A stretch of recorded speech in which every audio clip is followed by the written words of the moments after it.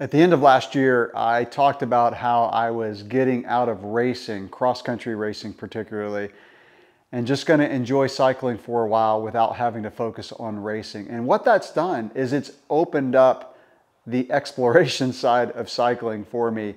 After all, my channel mantra is ride, live, explore, and I love exploring. I love going places I've never been before.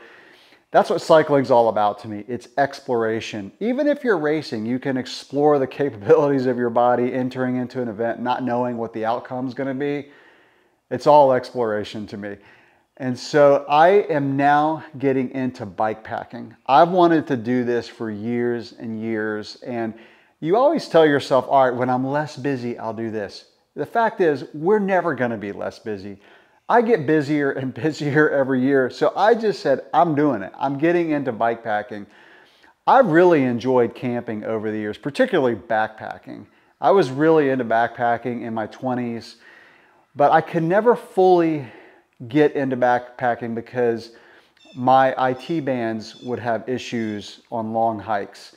And I had a trip where I did a 15-mile day, strained my IT band, had to bag the trip and go through 6 months of rehab, getting my IT band back to normal. And so it's just the way my hips and legs are shaped. It's just one of those things. Bike packing is something that I can enjoy, the camping side, the exploration side, and of course the cycling side. So I'm gonna do it.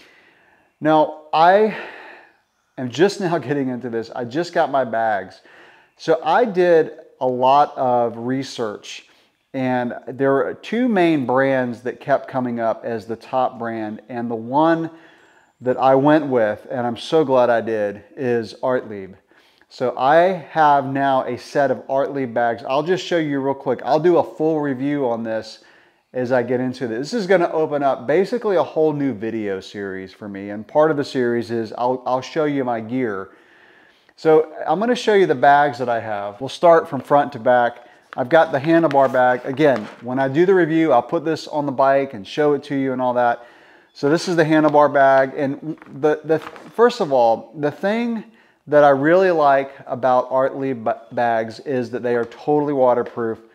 And I really love the features, the ingenuity, the quality of these bags. Years ago, I used to commute about 20 to 24 miles to work, and I had a bike, I think it was a Trek, what was it, the 530, whatever their touring bike was back then, and a rack, and I had these Cannondale panniers, and I had rain covers for the panniers, and there was one, maybe two times where I got caught in the rain, and I had the rain covers on, but what's happening was the water was coming off the back wheel, getting in between the rain cover and the pack, and there was this water pooled underneath the rain cover, and everything in the pack got soaked because the bags were not waterproof, which is why I wanted to go with fully waterproof bags. So these, I think it's IP64. So it's just all these bags are a roll top closure, and this is not the bag review. I'm just telling you why I went with these bags. Totally waterproof, super high quality. So the handlebar bag has this really, really unique design where you don't have to have any brackets on your handlebars, and they come on and off the handlebars really quickly. I would say, I know I'm going to get to the rack here in a second, but the main reason, one of the main reasons I went with Artlieb bags is the quick release rack. They say you can take it or put it on the bike in 15 seconds and take it off in 5. I've already mounted it as a test, and it's true. So I really like that, but I'll show you the rack coming up here in a minute. So handlebar bag, then I got a top two bag. So I debated whether or not I should go with a full frame bag, but I wanted access to my water bottles. Now I'm using my Niner RLT9, which has braze-ons all over the bike. So it's set up perfectly for bike packing. I could have put a front rack on, but I wanted to go with the top two bags so I have access to my water bottles underneath. So this, even though it's not a full frame bag, you can put a lot of stuff. So my electronics, cords, all that. I'll go over my full setup. When I get it set up, I'm going to do a test run. I'll talk about an event that I'm doing coming up here in a month. But you got this bag and then the seat bag. Now this thing is massive, and this is where all of my clothes are going to go. And so again, waterproof. It's got a lashing on top. I'll probably put sandals for the campsite up here. So again, this is where all my clothes are gonna go, and this thing is great. No bracket installed on the seat. It comes on and off the seat with just these closures. And then finally, we have the panniers. Now, for those of you who are not familiar with bike packing and bike touring, I'll tell you as an expert now, because I spent a lot of time on YouTube researching. I haven't even ridden yet. The difference between bike packing and touring. Touring is where you basically have these big front and rear panniers, and touring is kind of like more highway miles where you're going from city to city. You're probably staying in hotels, not as much off-road.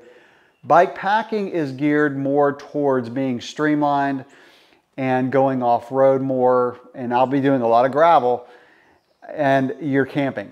Now, I'm not saying you can't camp with bike touring. A lot of people camp when they bike tour, but I have to fit my sleep system, which can be bulky. That's like the bulkiest part of the whole kit.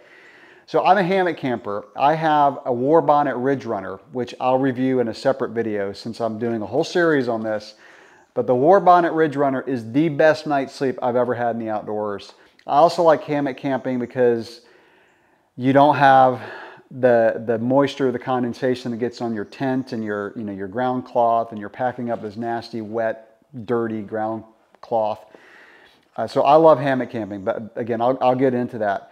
But the bottom line is, I debated whether or not I could go with the seat bag, a frame bag, and handlebar bag, which is a very common bike packing setup. I concluded I really needed a rack. Not only because I have more space with the panniers, but also I can put some stuff on top of the rack.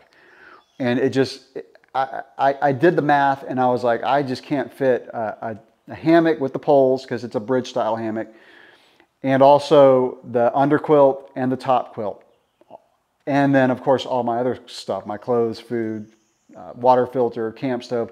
I did the math, and I just didn't see how I could fit everything without a rack and panniers. Now, because this is a bike packing setup, I really like these panniers. Again, this is not the full review, that's coming. But these are smaller panniers. These are called the gravel pack. And once you roll the top closed, so let's do that so you can get an idea. It's not that big of a pannier, so you're more streamlined. And that's the thing about bike packing, is you want to be streamlined. You don't want to have all of this, aerodynamic drag when you're riding. And these, even though they're probably more drag than a frame bag, not as much as like a big, massive touring pannier. So I really like this. And, one pannier is going to have all of my food and water filter, and the other one's going to probably have my top quilt. And so this is great. Now, I mentioned the rack. This thing is really nice because it's got these quick releases, and all you do is you put these little pegs on the bike. And my bike already has the holes for the little pegs because it has a rack mount braze on, or whatever you call it. So I can put this rack on and off. Now I installed the pegs. It took like 1 minute, and I can just leave them on the bike, and then this rack drops on and off, which is awesome also for bike commuting. So if you want to commute and not have a backpack on your back, you can put this rack on and off. So these go on, they just clip on in seconds, like 2 seconds, and then it's got a quick release for the seat post, and the rack comes on and off. So I say all that just to kind of introduce this series that I'm getting into with bike packing and to show you my setup. Now, I talked about an event that I'm doing. It's coming up in 1 month. It's called Forgotten Florida. A guy locally puts it on, and it's 216 miles over 3 days, 2 nights. And I'll be camping. Now, there was an option to stay indoors at a campsite. I don't know what it was, maybe a cabin, something like that. But I'm going to be camping, and so I'm going to be doing that in a month. I'll probably do a dry run. I'll probably do one overnight just to test all my setup and my gear, make sure everything works properly before I head out on a 216-mile ride. But I'm so stoked about this. It's the adventure side of cycling, stepping out into something new. I love learning new things. I love doing new things. And even though I've done a lot of backpacking, a lot of camping, a lot of biking, I've never put it all together. And so I'm super excited about this. Many more videos to follow. on the gear. I'll document the trip, other bike packing stuff from the standpoint of someone who's just getting into it. I know there's a lot of y'all watching my channel that have been doing this for like 20 years, but it's new for me, so I will show what it's like getting into it. Am I gonna head out on this adventure and be like, this is the craziest thing, I should have never done this? Or am I gonna be like, this is the best thing ever, I'm dedicating my life to bikepacking?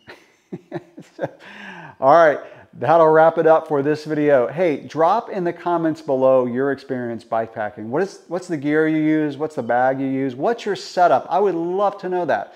For those of you who bike pack, what bags do you use? Do you use panniers? Do you just use the frame bag and the seat bag and the handlebar bag? Let me know. We'd love to hear that feedback. I'll catch you in the next video. Thanks for watching.